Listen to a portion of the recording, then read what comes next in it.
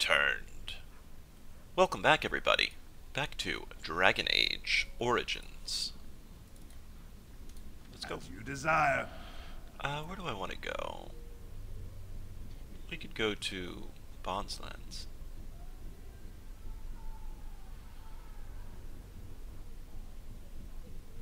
Did we go here? I don't think we did.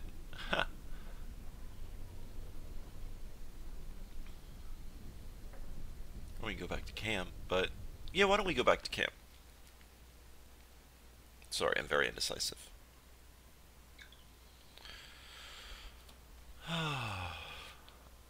4 blights in total. Not bad. Wow.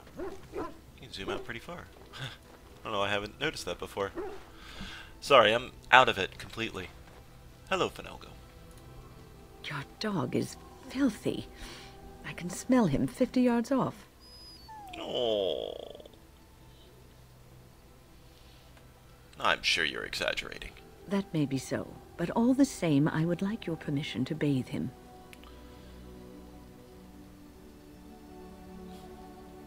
Well, go ahead. He is getting a little rank.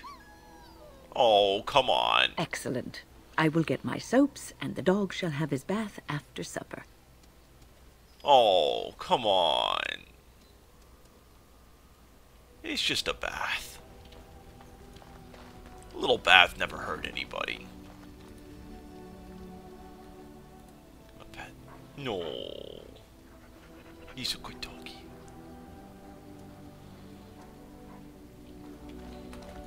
So let's talk with some people.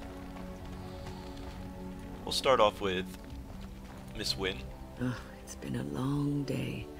Rest would be welcome. Are you alright? Yes, of course.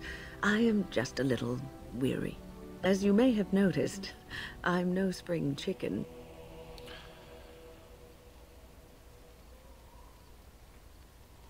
You are very sprightly for your age, though. Thank you. You're very kind to say so. But in all honesty, I do not know how many years I have left in me. I have lived for such a long time, but there is always something else to do. And I have to keep going in order to do it. I think I will be glad when I am done. Hey, don't say those things. We still need you. Oh, no. I'm not the sort of person that leaves things unfinished. I'll see this through, I promise. Hey. Have you encountered many abominations, apart from the ones in the Circle Tower? Well, I've heard many stories. You are younger than I, and your nerves yet have some steel in them. Did you feel any fear facing the abominations? Some, but I knew I could not falter. The first time I saw an abomination, my blood turned to ice. It was months before the nightmares stopped. It was the knowledge that I could easily become one of them that frightened me the most.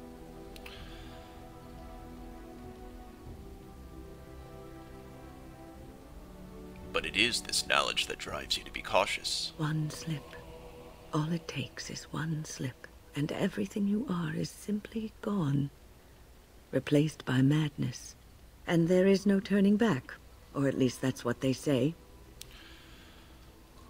You have doubts? Of late, I have begun to wonder if there is any way an abomination can be cured. Or if a mage could be so possessed and still retain their sanity, their humanity.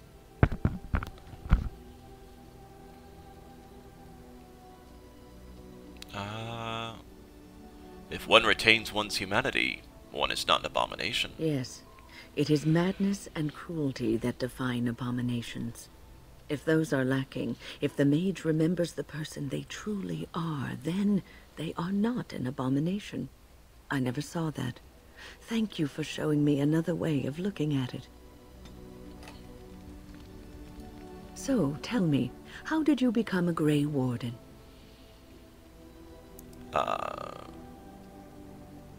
The short story? I met Duncan, and he liked me. Ah, You are keeping this tale to yourself, I see. Fair enough. Forgive me for prying. Well, I suppose I could tell you. I am interested to hear. It's better than being a casteless tunnel rat in Orzammar. I have learned a little of the strict caste system of the dwarves, and I apologize for saying this, but it seems terribly backward.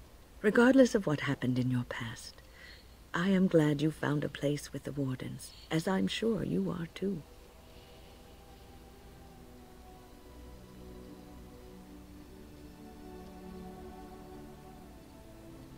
It's nice to be seen as something other than a brand. Sometimes it gives me comfort to think that everything will end up the way it's supposed to. That it will be all right. You were chosen. You survived the joining when others did not. Perhaps it was meant to be. Huh. I must ask, what does being a Grey Warden mean to you?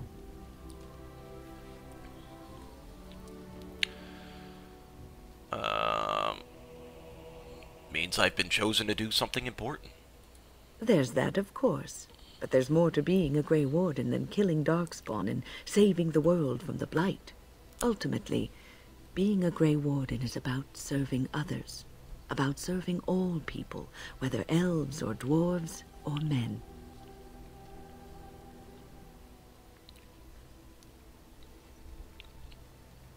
You mean to say I serve as a protector? As a Grey Warden, you are a guardian of men, and you guard them because their continued existence is more important than you are. Thus it is you who serves, not they. I will keep that in mind. A good king, a true king who cares for his land, uses his power to rule firmly but fairly. He serves his people first and foremost. The king who does not do this, who believes that he is entitled to his power, who abuses it and uses it for his own means, is a tyrant. I don't want power. I've never wanted it. If you live apart from others, and your actions affect only you, then you may do as you wish. But if you have power, influence, and strength, your every action will be as a drop of water in a clear, still pond. The drop causes ripples, and ripples spread. Think of how far they will go, how wide they will become, how will they affect the pond. But I've lectured enough for today. I should stop before I wear out my welcome.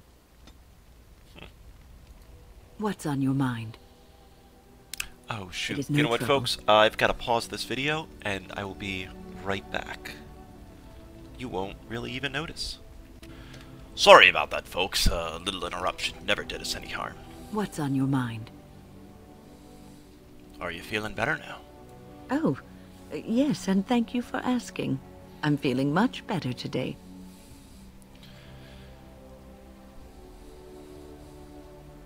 Please, let me know if there's anything I can do. Well, thank you for your kindness, my dear.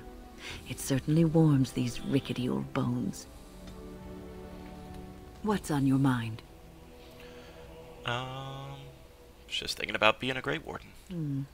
Is something troubling you?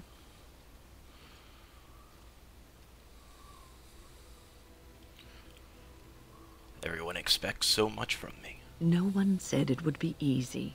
You are one of the 2 surviving Grey Wardens in Ferelden.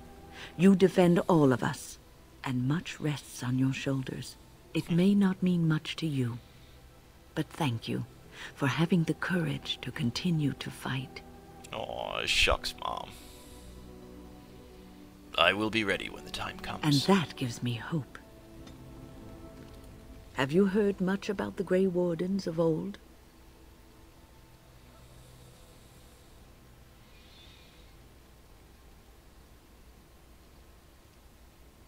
Only what I've heard in the old tales. It was said that watching the Wardens ride in on their white griffins was enough to rouse a weary heart and put the dance back in the step of an old man. The Grey Wardens were powerful, feared and respected, but they also inspired the common people. I remember a tale that was told to me many years ago. Go on. The blight had ravaged the land for months, and the armies of the great kings had amassed for one last stand. As the sun burst through the clouds that boiled and churned in the dark sky above, it illuminated a vast, seething horde of darkspawn, with the archdemon at its head. And it was then, when courage seemed to fail, and all lost to death and despair, that the Grey Wardens came. They arrived with the beating of wings like mighty war drums, and stood before the armies of men. And what happened? The Grey Wardens, grim and fearless, marched forth, ever between the men and the encroaching darkspawn. They formed a shield of their own bodies and held that line until the archdemon was dead, and the last darkspawn lay trampled in the dirt. And then, demanding neither reward nor recognition for their sacrifice, the Grey Wardens departed. When the clouds finally rolled back, and the sun shone full upon the blighted ground, the great kings knew that they had lost no men, and none of their blood had been spilled. I like happy endings. This is a tale about no battle the Grey Wardens have fought, and yet about them all. They have always defended us from the Darkspawn, taking losses so we do not have to. People may have forgotten over the centuries, but nothing has changed. This knowledge has been blessing and burden to Grey Wardens past, and now it shall be your blessing and your burden. What's on your mind? Yeah, folks, I'm just going through all the dialogue, so if this is a boring video to you, I apologize, but... No, you won't.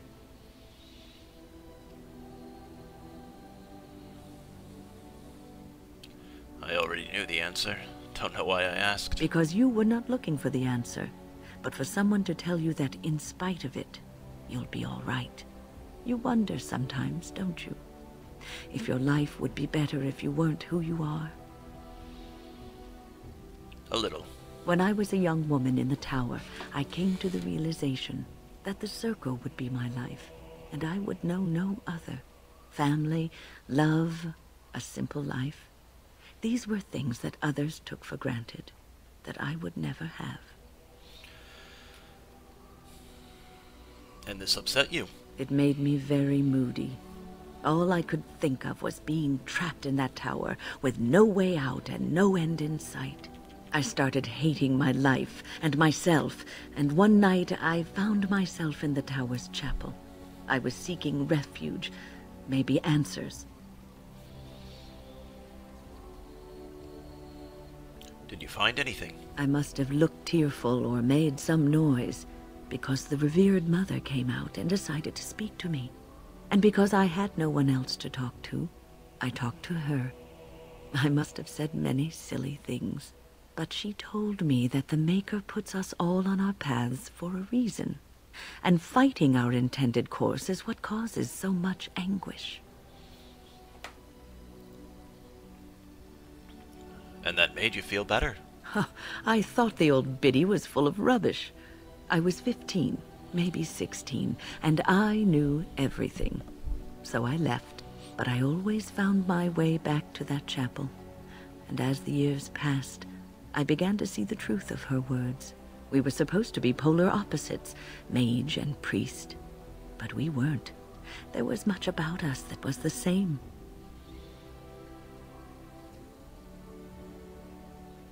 I suppose priests have to give up a lot, too. The revered mother had lived in the chantry all her life, as I had been in the tower for all of mine.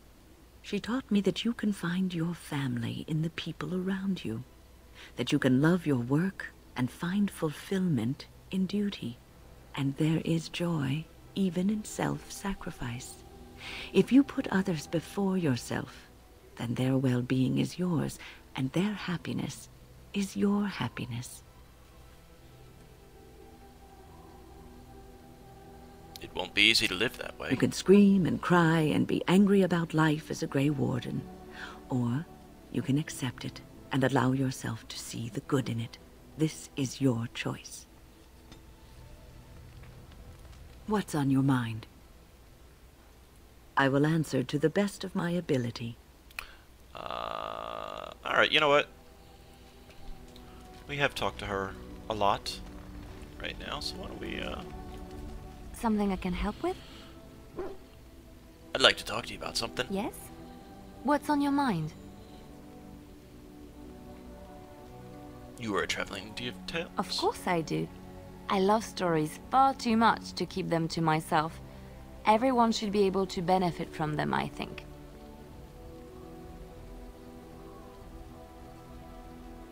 There's another story. Which one? I guess I've heard all of these. It will come to you soon, I'm sure. Except the Darkspawn one, but... Severin. Here I am. Care to answer some questions? Oh, this should be good. Go ahead. Here I am. Oh, this should be good. What would you like to discuss? Never mind. Alright, just making sure there's really... What do you need? Ask away. Can you teach others to be a Templar? I already said I wouldn't. The answer is still no. Okay, well... What do you need? Ask away. I guess we already have... really talked pretty much... Sten? Yes. Speak, then. Then I suggest we move on. I am hardly surprised. Very well. As you wish. Okay, never mind. Sorry. I've watched a lot of humans in my time. It should be aware that I've decided that it is not much like any of them. That could be good or bad. Good, of course. It doesn't want to have anything in common with all those other filthy substandard human types, does it? Surely it must come from some superior lineage, yes? Some breed of flesh creature that has decided to elevate its genetic stock above its natural shortcomings? I'm a casteless and an exile. Then that must be it. My experience with dwarves is limited, but obviously I need to encounter more of them. I would appreciate if it didn't spread around that I said anything. Humans might start to get the wrong idea. They might start thinking their race is not completely hopeless. Yeah, I'll keep it to myself. Now, let us crush something into a fine paste before it starts to think I've gone all soft. Perish the thought. Right. If there's anything I can do for you, please, please tell me. I'm sure you... How much money do we even have? 2 sovereigns. Great. Grey Warden hand puppet. Lols. So let's look around. Is there... I mean, potions we always need. That should be good enough right now. We definitely need more cash, though. Enchantment? Enchantment.